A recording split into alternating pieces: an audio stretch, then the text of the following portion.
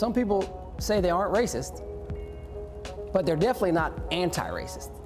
And that's the problem. That's the problem we have. There's not really in between. You're either racist or you're not. But the facade is that we are seen as equals. I grew up in rural North Carolina, so I've seen the Klan actually march. I feel like we're not doing as much talking as we should be. For me, I just tell myself, be the first step. Talking about race, a conversation with 5 black men. Once again, Ken Lemon. Welcome back. This is a conversation that is needed but not very common. An honest, no-holds-barred discussion about what it's like to be a black man. 5 men sat down with us. And now, we talk about the system. We've been working through these facades that things have gotten better. Their concern about the nation was really revealed when I asked about how far black people have progressed and if they thought things would be better in 15 years. You think about common humanity, I think it's very dangerous. I think the next 3 weeks can be very dangerous. Our interview took place before the mob broke into the Capitol building. We now know that group included extremists and white supremacists. These men believe people with intentional hate for black people have always been allowed too much opportunity. I'm just talking about even just you seeing the bigotry and all of that stuff, like it's on a rise. Like people have no discretion about it now, as far as how they really feel about what's going on. They're very empowered right now. And that's scary. Just because of, you know, like I said, I grew up in rural North Carolina, so I've seen the Klan actually march. I mean, we talk about in Salisbury, what, 2-3 years ago, you had the Klan march down Main Street. So, I mean, like. They were in Concord 3 weeks ago.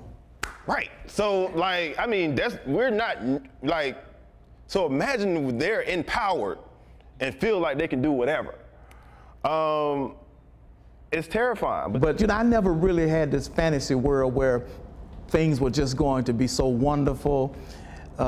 Because I mean, when I looked at the history, that even as we progressed, there was always this lag in the eyes of the general population of whites and Caucasians and so forth. He believes that there are political, economic, judicial, and other systems in place to make sure that lag is always there for black men. Something he just said, I thought about a meme that I saw on social media. It says that the system is not broken, it was built this way. Right.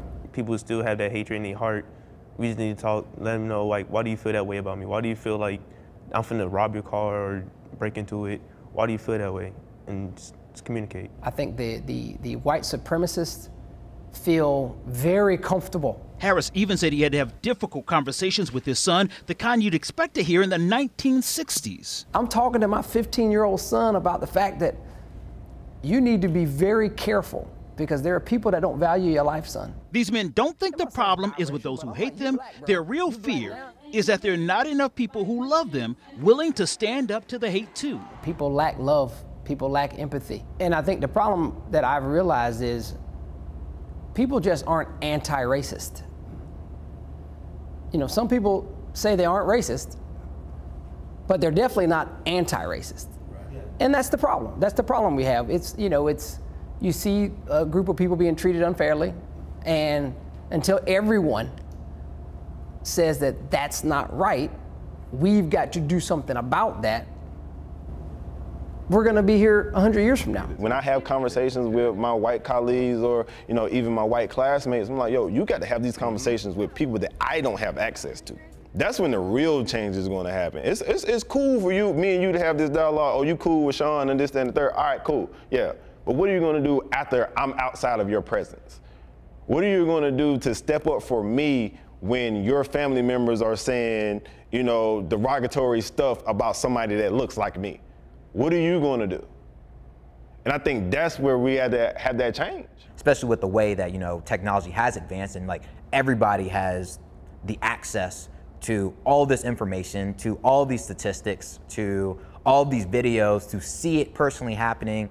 And, you know, everyone, you know, we're all so connected that, like, you know, anyone can hear these stories. Anyone can come up and have this conversation with me, any of my friends, and yet they can still carry these mindsets about it. So I think that's why there's this level of, like, I'm not gonna say no hope, but just, you know, maybe a a distrust in how quickly things will progress. Kyle hopes the recent racial reckoning after the killing of George Floyd and the public push for racial equality has emboldened those fighting for change too. And I think for a lot of people, it's hard to get away from it.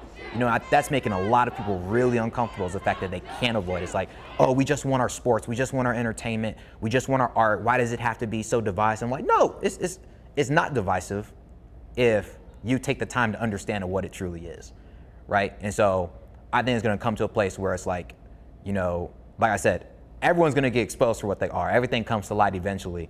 And you're gonna have to come to a place where you're gonna have to make a decision where you stand with it.